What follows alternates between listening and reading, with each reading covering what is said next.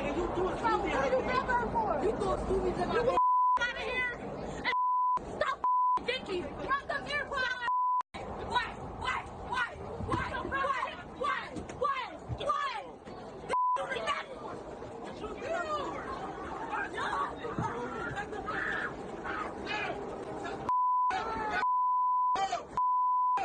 Oh my God.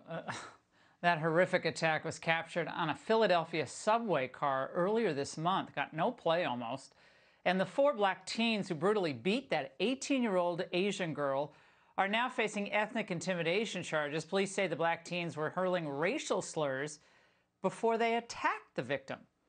Well, it's just as shocking, perhaps, the words of the city council member there, Helen Gim, who herself is Asian. She was almost explaining away the attack, saying, well, the assailants are trying to articulate out what they need to see done better by institutions, including the school district, to address racial bias, intimidation. What?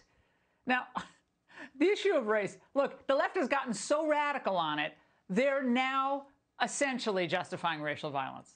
Joining me now is Horace Cooper, Project 21 co-chair. Horace, sadly, what they're doing now, what they're saying, is entirely predictable.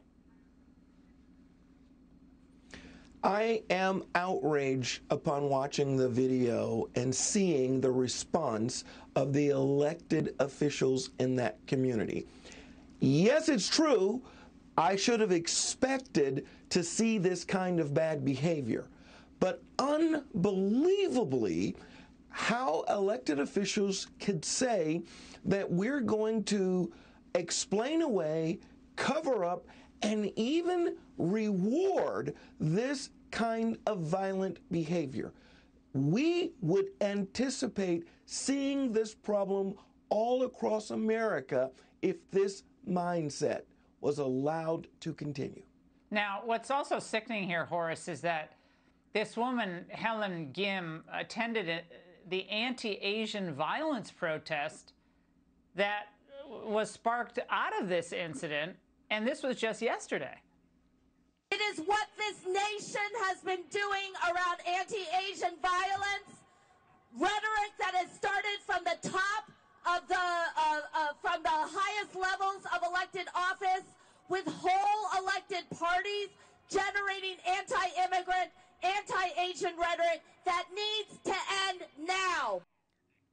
So she's a Democratic council member who is essentially justifying the violence as a creative, frustrated expression of these disaffected youth. Then she was hopping on the protest on the other side, trying to cover all bases, essentially blaming Republicans. Yeah, what needs to end is excusing violent behavior. Now, there has been, for a little bit of time, more than a few years, a growing problem of minorities attacking non-minorities or attacking other minorities, and the media completely ignoring it. Here's what the rule needs to be. You don't hit people, you don't slap people, you don't rob people, you don't beat them down.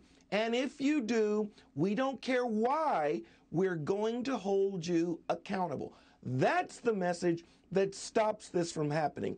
And that's a message that doesn't have to come, quote, from the White House. It doesn't have to come from the outhouse or from anywhere else. It's a common sense answer. Shame on this council member who happens to be Asian, not being willing to stand up for a common sense mindset. Horace, could not have said it better myself. Thank you so much. Great to see you tonight.